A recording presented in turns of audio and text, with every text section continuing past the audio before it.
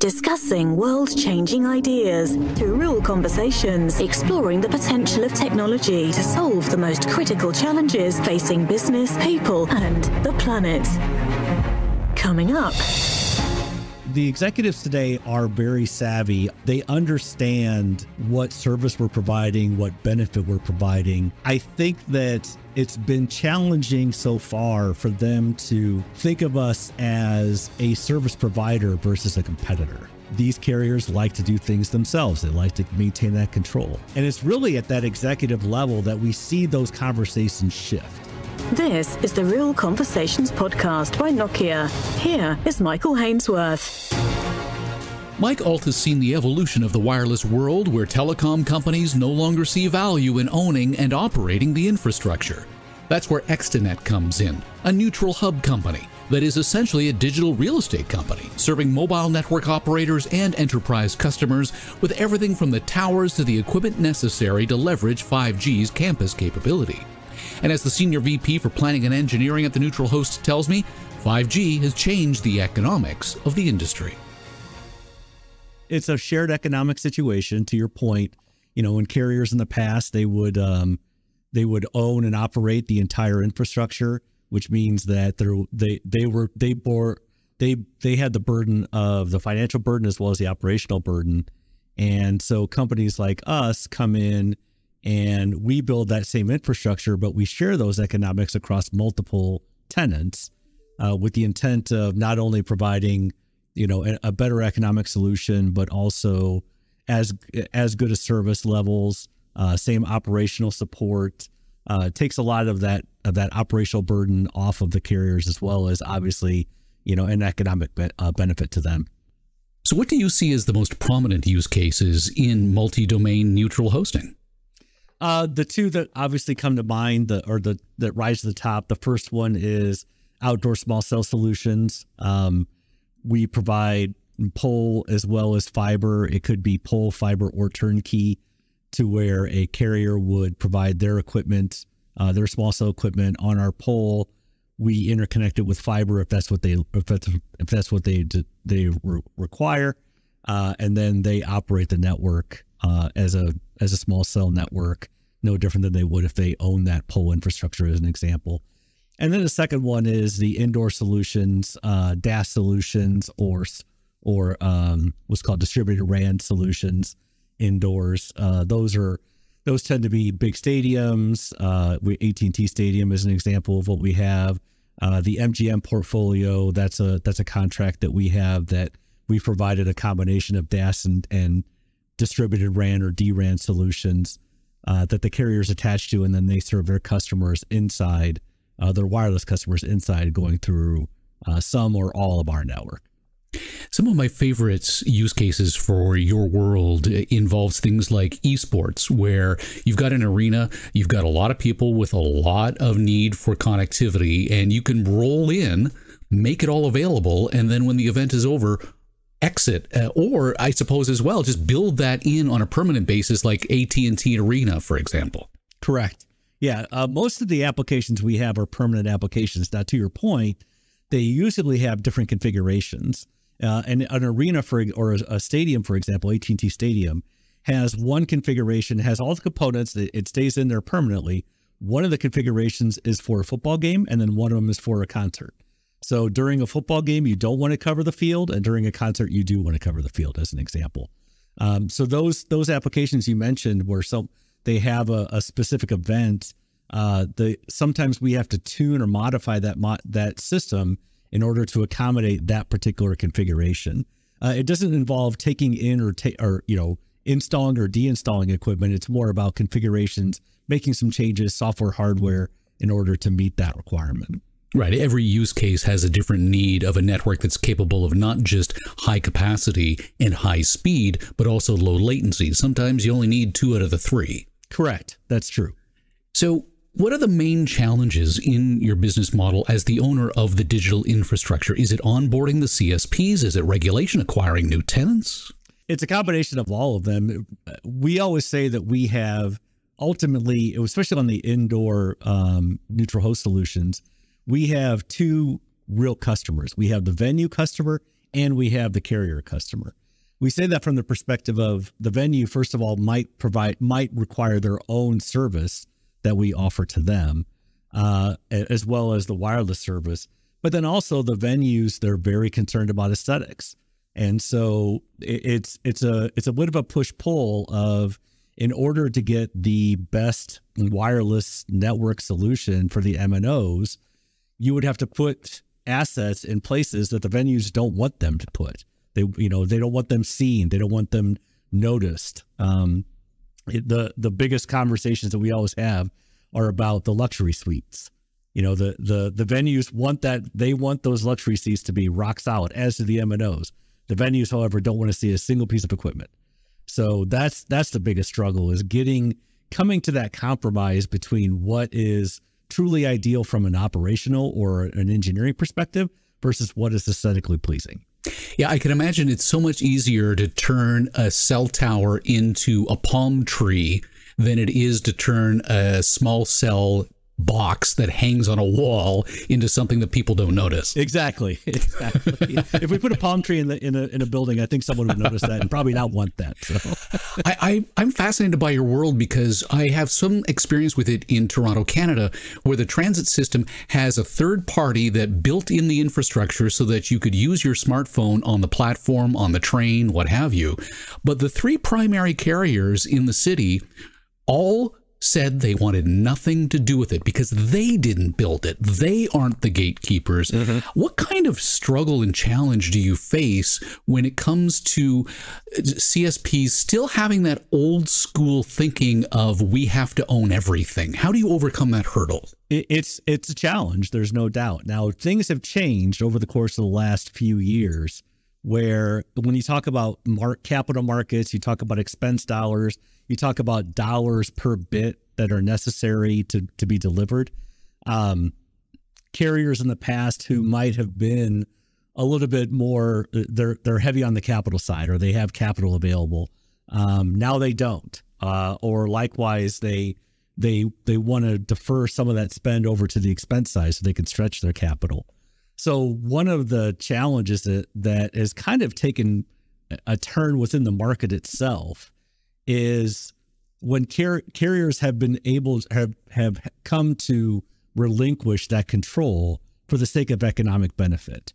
For lack of a better word, when the engineers were looking for the optimal solution, it was some of their business managers that came in and said, we really need just good enough, and good enough might require that we don't own the network from end to end, or that we don't supply a particular service level that maybe you would if you owned your own network. So it's always a struggle, especially when you have three different carriers who have three different positions that they want to take in these systems.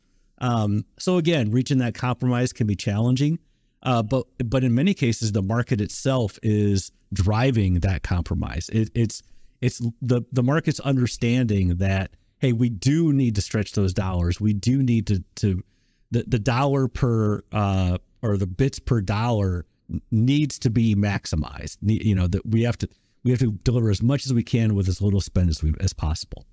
You say things have changed. How has the business model changed? Well, for starters, there's more about the service to the venue itself. As an example, talking indoor now. Mm. There are more applications that we have. The way we look at our assets in business, we look at that fiber asset as connecting I don't cares to I don't cares.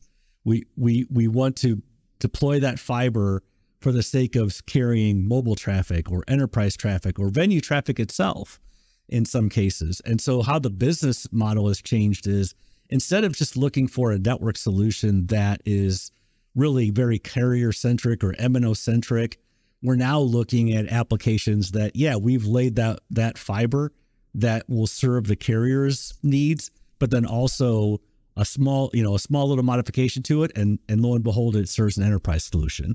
Or you build a little bit more and now it becomes a ring architecture. So that's how that's changed to where we are looking at more revenue streams and revenue opportunities to maximize that asset than we were in the past, where it was just very carrier centric. You've used the term MNO quite a bit, the mobile network operator. Is that sort of interchangeable with mobile virtual network operator? Because I could see that your business model is evolving. It's not just you're working with the telecommunications companies themselves, but companies that previously you would never have expected had an interest in being a mobile provider now are. Very true. We are speaking with the MVNOs that we're talking to mostly are, say, cable companies who have existing MVNO agreements with, say, a traditional Verizon or somebody, and they're looking to build their own network. Dish Network is the same situation. They're using that existing mobile operators equipment or infrastructure to serve their customers, so they could build a customer base that they would ultimately serve themselves with their own network assets. And so we are talking to MVNOs as well, to your point, who are interested in, hey, we might have a better economic advantage by going with an Extenet than we would staying with the MNO for a long period of time, or some sort of mix between the two where it's preferred that it rides on our network, being whether it be Extenet or whether it be the MVNO's network itself, until it can't, and it gets outside of its range, and then it roams over to that same MNO part that it has today. We recently had a conversation with the NTCA's Shirley Bloomfield about how these mom and pop companies that provide fiber into rural areas now have an opportunity to become their own MVNO. True. It's funny. Some of the customers that we have today are rural utilities. They have, in some cases, they built their own fiber. In many cases, almost all cases, they have their own spectrum. And so they are starting to utilize their assets using infrastructure that we provide or services that we provide to be a data provider for, it's a rural customer who they're providing electricity to. They really don't have too many data options. The size of cable companies can stretch out that far. So now they're using our infrastructure or a combination of ours and theirs to add data service to the same customers that they supply power to. Let's talk about monetizing your fiber assets specifically through ecosystems. Cloud companies have always been looking for better connectivity solutions. They have a need today to connect better to the cloud, particularly AI compute. We talk about augmented reality and offloading the heavy lifting of the computations necessary to make that possible to the cloud. What are your thoughts on the ecosystems and the cloud companies that are monetizing assets? Sure. So to your point, a lot of the services that they usually would do on more of a desktop-based application are now becoming cloud services. Oracle is a good example. Oracle has shifted its entire business such that we're not talking about Oracle on local servers. We're talking about Oracle as a service on their own cloud solutions.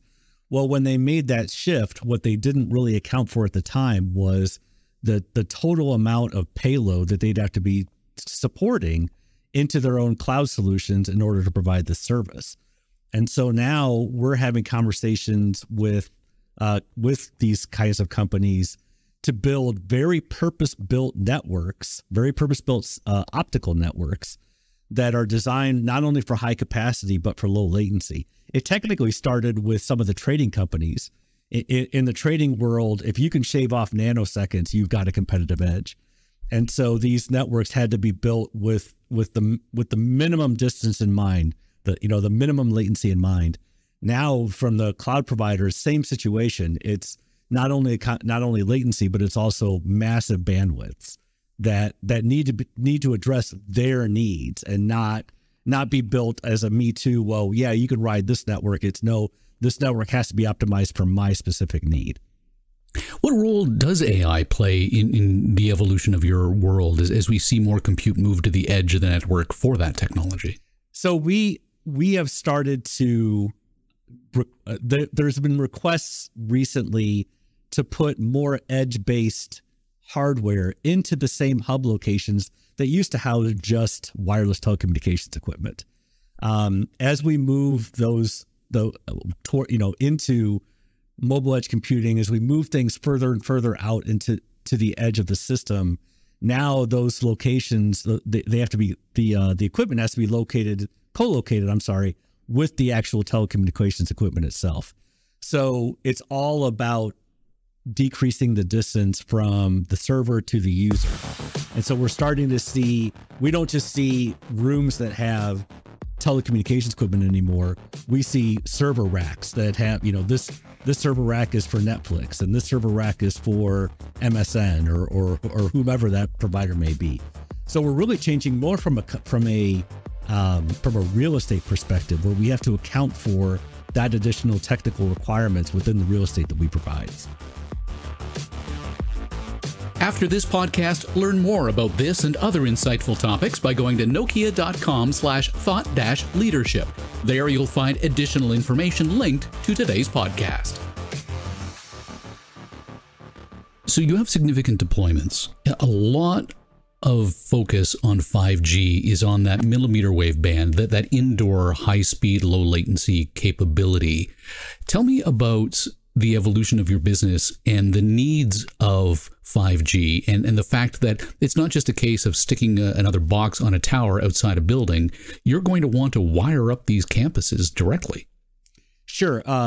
It almost falls in the same category of being closer to the user, as well as being closer to as many users as you can get. The need for 5G for millimeter wave solutions, obviously massive broadbands that propagate in very short distances, really for what's called nomadic traffic, people who are walking, looking at their phones, or using their phones while they're walking, or they're maybe stationary for a while, stay on a street corner waiting for the light to turn. They do their own interactions, then they move on to the next location. All of those transactions, all that data requirement, it drives for significant broadband usage or needs. And so therefore the millimeter wave solutions are being deployed on small cells for the sake of capturing that specific nomadic traffic. In addition to future applications, autonomous vehicles are very, very heavy on data requirements. And so that constant connectivity is going to be critical. I just attended a conference just a few weeks ago about autonomous vehicles. And even before that, before I attended that, I had no idea exactly how much data is going to be necessary in order to make this a reality. And we're not just talking about the vehicle to vehicle communication, but we're talking about vehicle to the rest of the world communication. So that those 5G or those millimeter wave deployments are critical in order to provide that massive bandwidth in that short distance, such that when that vehicle goes from, down the block, it has constant communication, constant bandwidth that it's using in order to really drive the car safely and avoid any kind of accidents. Yeah, I had a fascinating conversation with the CTO of Intel a little while back, and it was his assertion that autonomous vehicles will consume 2 terabytes of data every single day. It was just a fascinating look at what's expected in the not too distant future, but also in the not too distant future, back to the millimeter wave devices. I'm thinking about smart buildings and IoT specifically. What kind of evolution are you seeing in your industry as companies recognize that 5G provides a tremendous opportunity to basically quantify every aspect of our lives? Yeah, we're not inching towards a connected world. We're racing towards a connected world right now. The most obvious application that we see in that regard is it is very clear what at least T-Mobile and Verizon are doing, competing head to head with a cable provider for data services. You no longer have to get your data just from, a cable coming in or even an optical link coming in.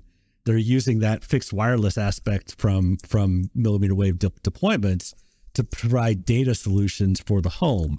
That's just one example of where, providing a broadband solution is well beyond just mobility. It's well beyond just what we talked about from a vehicle perspective. It is providing connectivity in all facets of life. Which we're all now very accustomed to. There's even when people go on vacation, there's they're not looking. Most people are not looking to be disconnected. Unfortunately, they probably should be. I know I would love to be disconnected when I'm on vacation. I never am, and when I am disconnected on vacation, I feel very anxious about it. Yeah, you and me both. I think I have maybe 5 or 6 USB-based chargers in my carry-on luggage alone. I can't imagine what the guys going through with the scanners, the X-ray machines must be thinking is in that bag. But what would you like a telecom executive to leave with after listening to this conversation about the evolution of neutral hosts? The executives today are very savvy on what our business is. They understand what service we're providing, what benefit we're providing. I think that it's been challenging so far for them to think of us as a service provider versus a competitor. Oftentimes, to the point we were talking about before, these carriers like to do things themselves. They like to maintain that control. And it's really at that executive level that we see those conversations shift. At the local levels, we see, the engineers. I'm an engineer. I've been an engineer for going on 30 years now. I understand the need to have that level of control and make sure that I can meet those requirements. And so at the local level, it's very much, I want to make sure that I'm doing what I'm supposed to do for my customer. At the executive level, it's much more of, I want to balance what I'm doing for my customer with what I can afford. And so I'd like those telecommunications executives to really have those conversations with us. We are well more than just we'll put you on a pole and we'll charge you money. There's a lot of services that we can offer. There are solutions we can offer. Private LTE is the perfect example of something we can provide the service at the same level that the MNO can, possibly with a shared economic situation, right? So that's what I want them to understand. If I was talking to one today, I would want them to understand that we're more than just a real estate company. We are a service provider that they can benefit from having still levels of service that they expect at shared economics that are better for them. Building a future that's productive, sustainable, and inclusive in a world that acts together. Discover how by visiting nokia.com/thought-leadership.